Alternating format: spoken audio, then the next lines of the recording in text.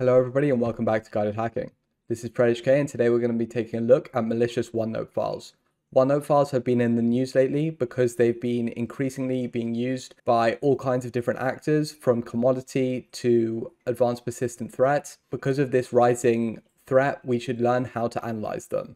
You can see within this proof point diagram the number of campaigns using OneNote. In December was quite a small amount of campaigns, but in January they've jumped up quite a bit.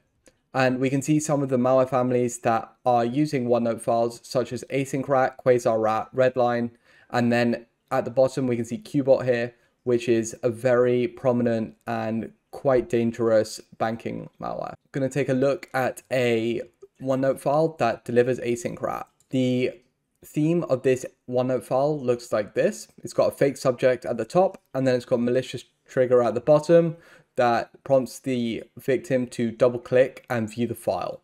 I've got the file on my desktop here. We can check out the strings and we see some references to some batch files. We also see the desktop of the threat actor that probably created this OneNote file, and we can see that they also had that batch file on their desktop. And scrolling through, there's not too much more that's quite interesting. Besides strings, how do we analyze this OneNote file? Well, we can start off with a great tool that's on GitHub here called OneNote Analyzer. And this tool will allow you to extract the attachment in a OneNote document, along with the attachment path, file name, and size, some metadata, images, text, hyperlinks, and converts the OneNote document to an image. So I've already downloaded the tool, and let's open this file.one to see what's inside it. Just need to run this command, and after that's ran, we can see all kinds of different information being shot out by OneNote Analyzer. It starts by saying that it's extracted a few files, these zoo1.bat, which we saw the strings of within dissect. It also grabbed another one here, and it's found that their path is from what we saw earlier, the RAZER desktop. Scrolling down, we can see that it's got some page metadata, with the title being remittance advice, the author being RAZER, and the creation time being a few days ago, and last modified time being a few days ago. It goes on to extract images from the OneNote document, and it's extracted one image of the double click to view file, and that's put it into the file content. And then it's extracted some text, and that's put it into a text document. It's also extracted some hyperlinks, but there doesn't seem to be too many hyperlinks within the file. So let's go and look at what it's grabbed. So looking at the directory of all of the files that it's extracted, we can see what the OneNote file looks like. We can see that at the top it says evaluation only, created with a suppose note. This may be, as we saw in that previous image, the title at the top left, and that double click, and we can see that it's also found some of those file names just under that double click. So under the double click, we see those zoo1.bat, and I imagine that these are just a bunch of overlays under that image, and it will just catch whatever click, no matter where you click on this button, and then execute those batch files. Going through some more of the files, we can see the text within it, and that's just what we saw in the image. We can also see the image itself, the hyperlinks. There's only this as a hyperlink, and the attachment. Now the attachment is what we're really interested in. Looking through these attachments, they all seem to be the same file, and I said previously that they were probably overlaid and put into the file multiple times so that no matter where you click on that button, it'll catch the click.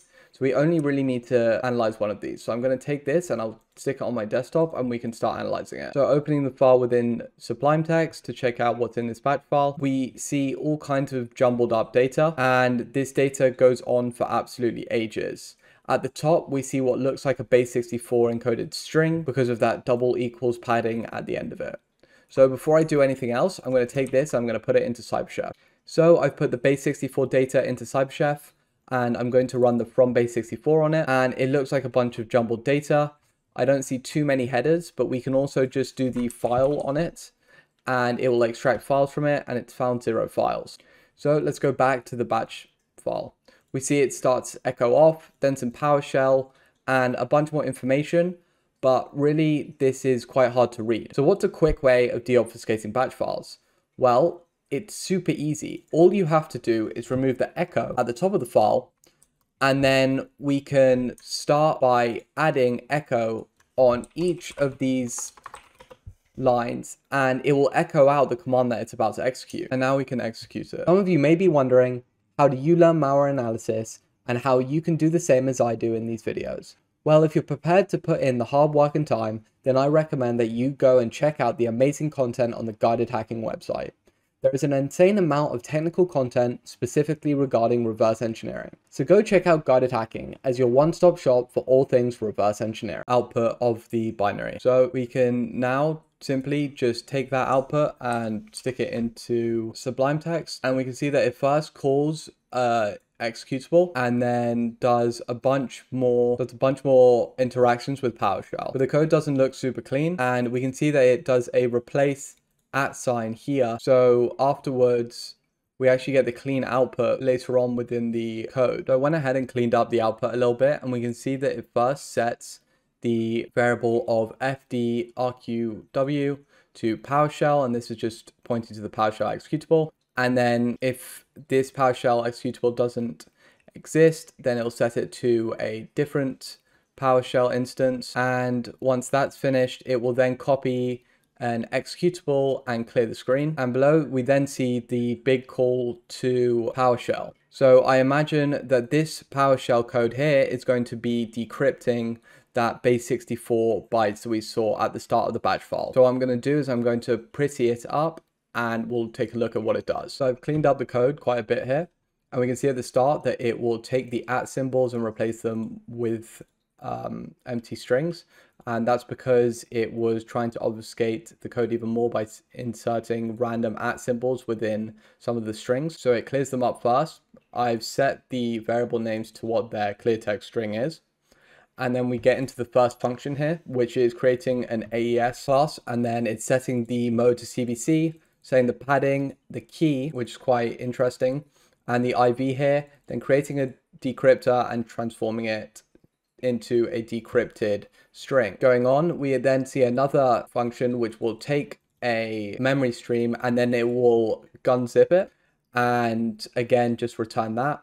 And then lastly, we see a last function of system reflection assembly load. So it'll load some bytes and then goes to the entry point of it and invoke it. And this is code execution here. So reading through the main line of the code, it'll read through the base 64 string. It'll then split it up, and then it will use from base 64 string. It'll call the AES decryption on it, and it will also gun zip it afterwards and set those into two different variables.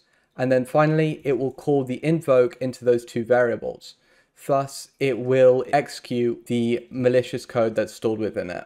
Quite a nifty way of getting around AV detection and executing the final binary. So looking at the encoded string that was found within the batch file, we can see the two payloads above, and then afterwards this is the key here and this is the IV. So I'm going to quickly turn this all into a CyberChef script and we can get the final payload. So putting that all together, we can see that we take the base 64 of that string within the batch file, and then we decrypt it with those two keys that were at the end of that string with the mode CBC and the inputs as raw. And then after that's done, we do gun zip and we get a executable out of it. We can tell it's an executable because it starts with MZ, and we can also see this program cannot be run in DOS mode. So this file here, because I've already analyzed it, is async wrap, and that's it for this video. I hope you took something away from this, and until the next one, goodbye. If you enjoyed this video, a like would help a lot, and subscribe to be notified of future uploads. If you haven't already, check out guidedhacking.com for a step-by-step introduction to game hacking and an ever-growing catalog of content. Thanks for watching, and I'll see you next time.